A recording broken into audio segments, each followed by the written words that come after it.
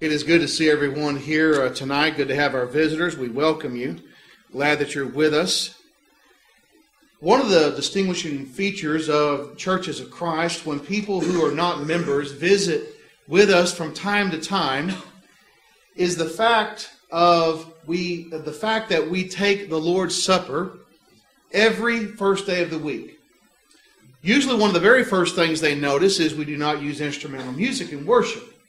Very distinguishing feature of purely vocal congregational music.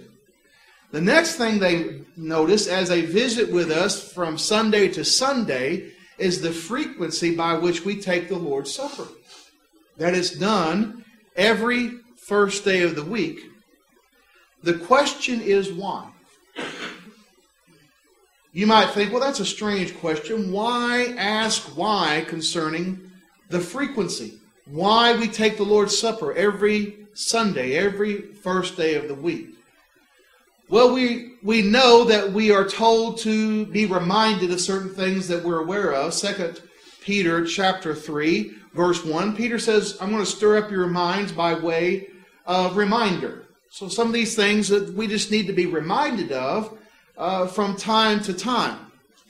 The fact of the matter is, there is not a direct statement or a command in the New Testament that tells us, take the Lord's Supper every first day of the week. Because of that, some people have concluded that we can take the Lord's Supper whenever we choose, at any time we choose. But we're going to answer the question tonight, why? Why we have the Lord's Supper every Sunday. Jesus instituted the Lord's Supper as a memorial of His death. Memorials are very important to us as humans.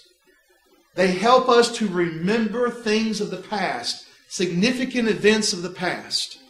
And Jesus gave the Lord's Supper as a memorial to the greatest event in the past, His death upon the cross. 1 Corinthians chapter 11, Paul is writing to the Lord's church at Corinth, and he says in verse 23, For I received from the Lord that which I also delivered to you, that the Lord Jesus, on the same night in which He was betrayed, He took bread.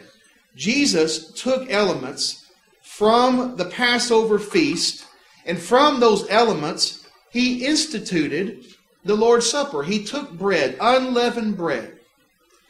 And He said in verse 24, when He had given thanks, He broke it and said, Take, eat. This is my body which is broken for you. Do this in remembrance of me. So the unleavened bread that was taken out of the Passover, He placed it into this memorial supper, in which He says, This is my body, unleavened, sinless, that's broken for you.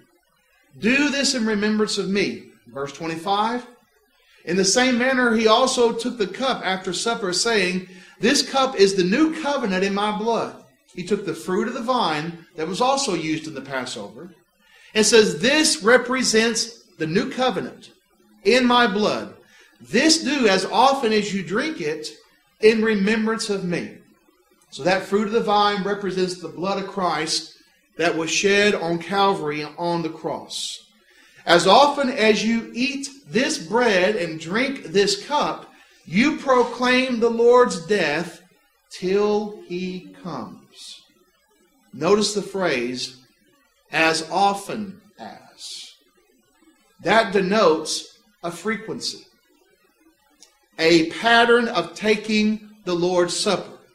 So we know there was a regularity to it, a regular partaking of the Lord's Supper, to remember His death, to remember His body, to remember that blood that was shed on our behalf.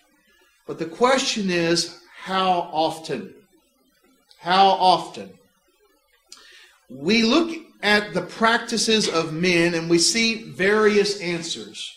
In the churches of men, in the denominational world, you have various answers as to how often that is to be done. You can't see this very good, but this is from the Great Oaks Community Church, which is a denomination. And it says down here in this paragraph concerning the Lord's Supper, we celebrate the Lord's Supper approximately once each month.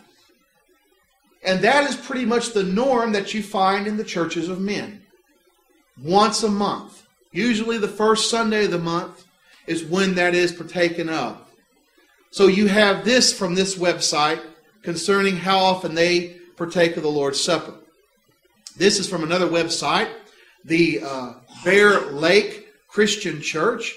It says on their website, Communion Sunday. We take communion on the second Sunday of each month. So again, once a month, they particularly do it on the second Sunday.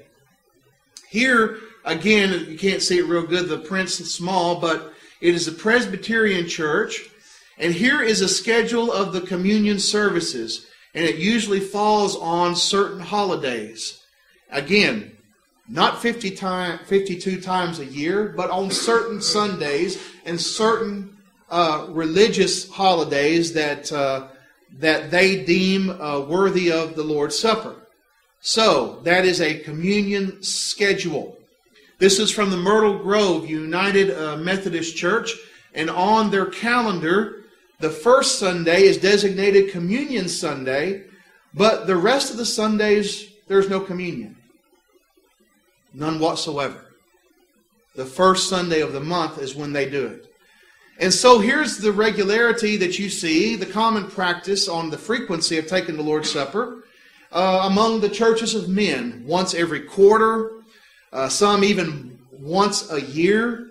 Others, most likely you find once a month.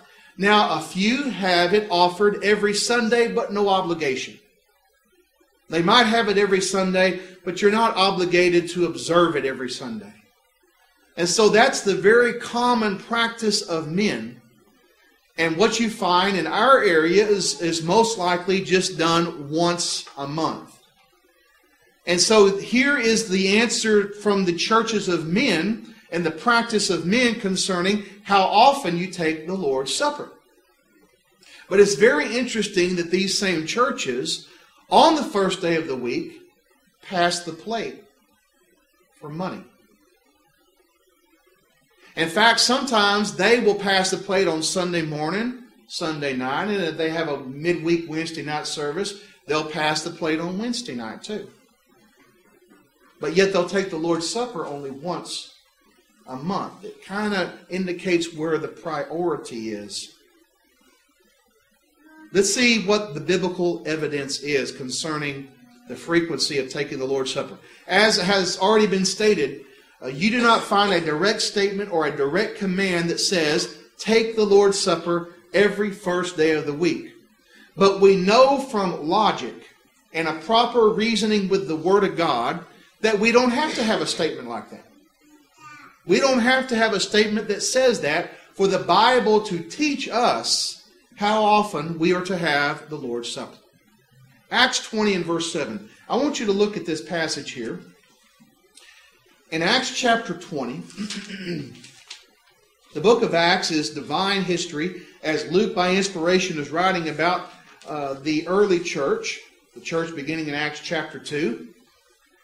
In Acts chapter 20 and verse 6, as Luke is writing this, and Luke was with them, so he knows for sure, he's using the pronoun we there. Acts 20 and verse 6, but we sailed away from Philippi after the days of unleavened bread, and in 5 days joined them at Troas, where we stayed 7 days. Now notice that they stayed 7 days because of a particular event that was going to happen on the first day of the week. Verse 7. Now on the first day of the week, when the disciples came together to break bread, Paul, ready to depart the next day, spoke to them and continued his message until midnight. So you see, they waited 7 days there so they could meet with the church in Troas, and something significant happened on the first day of the week. The first day of the week, the disciples gathered together to break bread. Now, there is a significance to that phrase, break bread, as we will see later on in our lesson. The breaking of bread here has reference to the Lord's Supper. And it was something that was done upon the first day of the week. And we're going to see later on why this is a pattern or a tradition that we are to follow. The breaking of bread in Acts chapter 20 and verse 7 refers to the Lord's Supper. Now, there are occasions where the breaking of bread can refer to a common meal. But let's look at the evidence in the Word of God concerning how the Bible uses this phrase, the breaking of bread. In Matthew chapter 26 and verse 26, Mark 14:22, and Luke 22 and verse 19, you have the institution of the Lord's Supper. Christ is taking, as I said earlier, elements from the Passover, the unleavened bread, the fruit of the vine, and it says he broke the bread and gave it to them. You see that phraseology there, the breaking of the bread. And in Acts chapter 2, if you'll turn to Acts chapter 2, which is the birthday of the church, you find in Acts chapter 2 this phrase that refers to the Lord's Supper. Acts 2 and verse 42, talking about the early church. And they continued steadfastly in the apostles' doctrine and fellowship, in the breaking of bread and in prayers. The breaking of bread that you find there in Acts 2 and verse 42 is talking about a specific act. It's talking about the Lord's Supper. Also, 1 Corinthians chapter 10. 1 Corinthians chapter 10 and verse 16, we see this phrase in relationship to the Lord's Supper once again. 1 Corinthians 10 and verse 16, Paul says, the cup of blessing which we bless, is it not the communion of the blood of Christ? The bread which we break, is it not the communion of the body of Christ? The bread that we break. So the breaking of bread is an expression that indicates the taking of the Lord's Supper. It's used to refer to a common meal once in Acts 2 and verse 46. Acts 2 and verse 46, we see the phrase referring to a common meal, and the context shows it's not talking about the Lord's Supper at all. In Acts 2 and verse 46, it's talking about a meal that's taken in nourishment. It says, so continuing daily with one accord, talking about the church in the temple, and breaking bread from house to house, they ate their food with gladness and simplicity of heart. So they continued daily, and they were breaking bread daily. Well, that breaking of bread is the taking in of a meal. They ate their food, and that indicates nourishment, something that's not the Lord's Supper. The Lord's Supper was not given to be nourishment. It was given to be a memorial to the death of Christ. So Acts 2 and verse 46, you have the use in which it's used in a broad sense to refer to a common meal. But the rest of these passages refer very clearly to the Lord's Supper. The significance of that is this. In Acts 20 and verse 7, we have a worship assembly. And Paul tells us in 1 Corinthians 11 that no common meal in the worship assembly is to be partaken of. That was the problem in Corinth in 1 Corinthians 11. They were turning the Lord's Supper into a common meal. They were abusing it. And Paul said, you're not remembering the Lord's death. And that was the sin that they were committing. And so he wrote to them to correct that problem. So Acts 20 and verse 7 is talking about the Lord's Supper, the breaking of bread. Let's look at further Bible evidence concerning this. The first day of the week is a day of significance. Why? The day of importance that we find on the first day of the week is because of this. Jesus was raised upon the first day of the week. He died on a Friday. He was in the tomb all day on the Sabbath that Saturday. And upon the first day of the week, Matthew chapter 28 and verse 1, Luke chapter 16 and verse 9, the tomb was found empty. He was resurrected. So Christ was raised upon the first day of the week. Jesus appeared to his disciples upon the first day of the week. John chapter 20 verse 19, also verse 26, he made his appearance on that day. The church was established upon the first day of the week, as we will see a little bit further on. Acts 2 and verse 47. It was a day of worship for the church in the New Testament. Acts 2 and verse 42, it talks about the church worshiping together. The day the church was established, that was on the day of Pentecost. Acts 2 and verse 1. When the day of Pentecost had fully come, that Jewish feast day, the Holy Spirit came upon the apostles. The church was established when they were baptized, and the church had its beginning.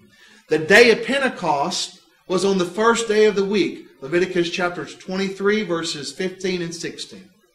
It always fell on the day after the Sabbath. So the church worshiped. They partook of the breaking of bread upon the first day of the week. That's the day the church was established. We've already looked at Acts 20 and verse 7. That was a regular assembly of the church to partake of the Lord's Supper. 1 Corinthians chapter 16, verse 1 and 2. We see that the collection is taken up upon the first day of the week. And we'll see the significance of that here in just a moment. The first day means every first day. And we see the significance of that in 1 Corinthians chapter 16 and verse 2. Which says in these translations that are listed here, on the first day of every week, lay by in store. You give as the Lord has prospered you. So the collection was given upon the first day of the week. And we see also from Acts 20 and verse 7 that the Lord's Supper was taken on that very same day. So those specific acts of worship are only on the first day of the week. The Lord's Supper and giving.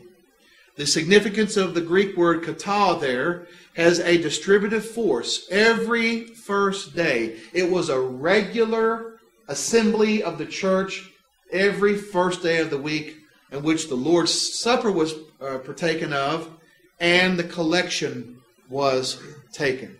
Now let's try to illustrate this in our common way of thinking. When someone says the club meets on Monday, that implies every Monday. When we say you will be paid on Friday, again, that implies on every Friday. Saturday is double time if you're working on Saturday. Again, logic tells you that implies every Saturday. And worship is on Sunday, and this is very significant.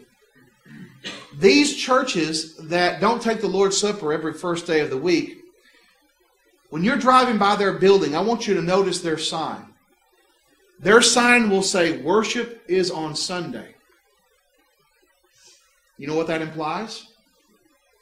Every Sunday.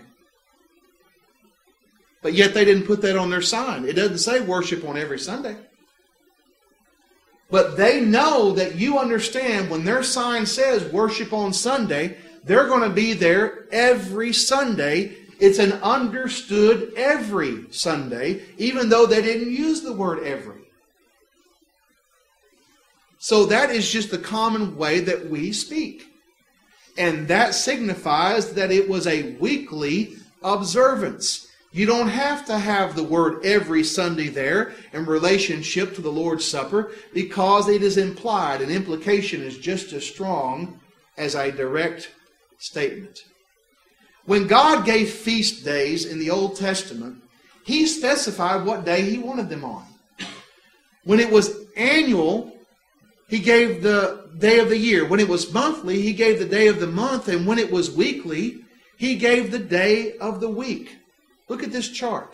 God is very specific concerning these days.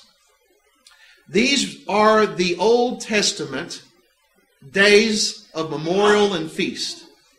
For the Passover, Exodus chapter 12 and verse 6, verse 14, verse 24. It's the 14th day of the first month, annually, every year. The Feast of Trumpets, Leviticus chapter 23 and verse 24. First day of the 7th month, every year. Atonement, the Day of Atonement, Leviticus chapter 23 and verse 27. 10th day of the 7th month, every year. Tabernacles, Leviticus chapter 23, verses 39 through 44, the 15th day of the 7th month every year. Now, a weekly observance. The Sabbath day, Exodus chapter 20, verses 8 through 11, the 7th day of the week, that was every week. Remember the Sabbath day to keep it holy. And that happened every week. And when we come into the New Testament, we have the Lord's Supper, Acts 20 and verse 7, upon the first day of the week, and every week has a first day. It doesn't take a PhD to understand that. That's very simple. So we see here when God gave a memorial or a feast that He specified when it was to be done, the time, and that gave the frequency. Why would He not do that for the greatest feast of all, the memorial to the death of His Son? Is He going to leave us in the dark concerning when we are to partake of it and leave it to our own devices to come up with the frequency? No. It is implied. It's parallel to the Sabbath in this. Remember the Sabbath day to keep it holy. Exodus 20 and verse 8. Upon the first day of the week, when the disciples came together to break bread. This indicates every Sabbath day that comes around there to remember. You remember the Sabbath day. Well, how many? Every time there's a Sabbath day. You didn't have to say, remember every Sabbath day to keep it holy. It is implied because every week had a last day of the week, and that was the Sabbath for the Jews. In the same way, logic dictates every time the first day occurs, that's when the church assembles together to break bread. To break bread. And as a result of that, we see clearly the frequency of taking the Lord's Supper. These come around every week. It did so for the Sabbath for the Jews, and it does so for the Christian upon the first day of the week, and every week has a first day.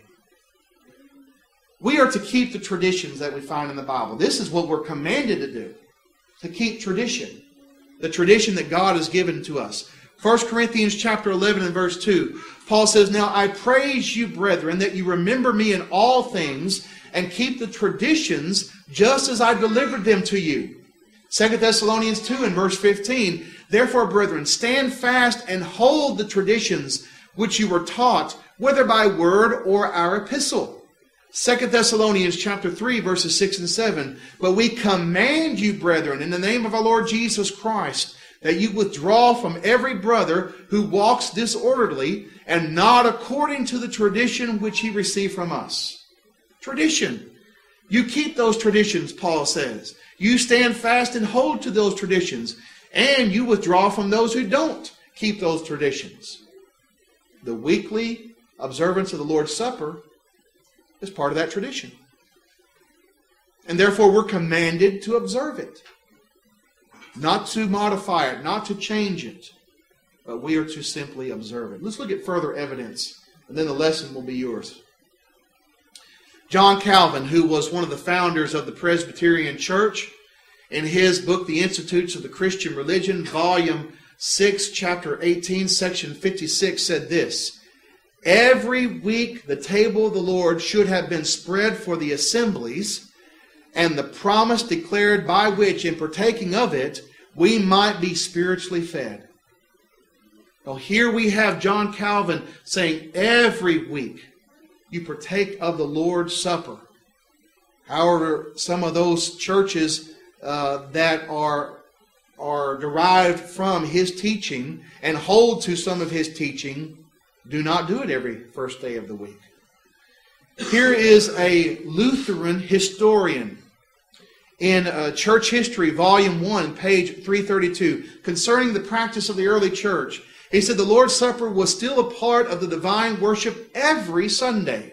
The whole church partook after the amens of the preceding prayers. The deacons carried the bread and wine to everyone present, realizing that the word wine there is used in its ancient sense of being just simply the fruit of the vine and nothing intoxicated.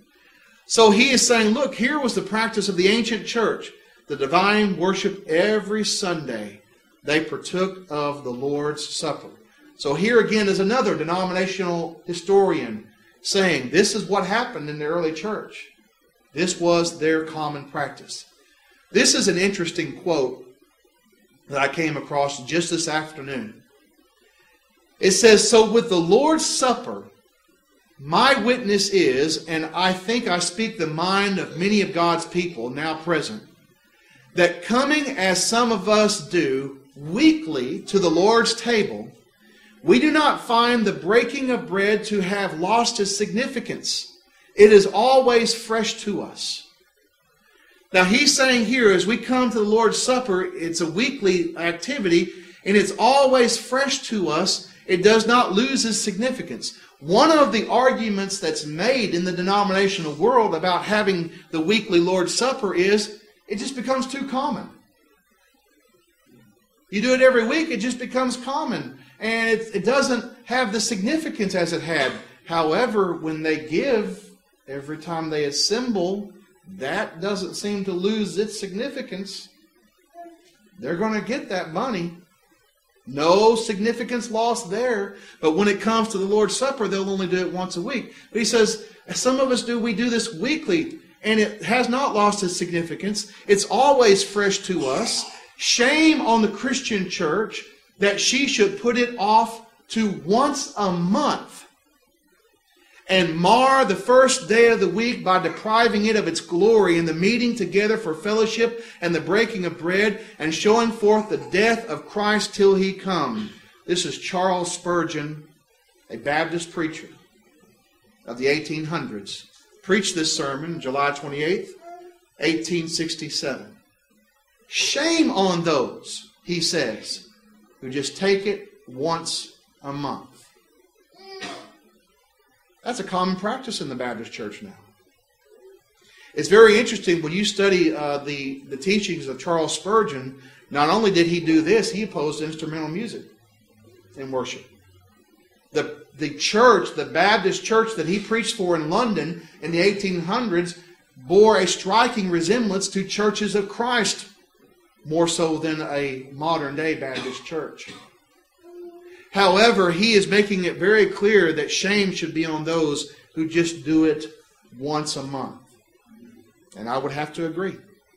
We have seen the pattern. We have seen the tradition that it is a weekly observance of the Lord's Supper. Jesus said, "Do this in remembrance of me as often as." How often? Every first day of the week, Acts 20 and verse 7. Let's just leave it alone. Let's don't try to modify it.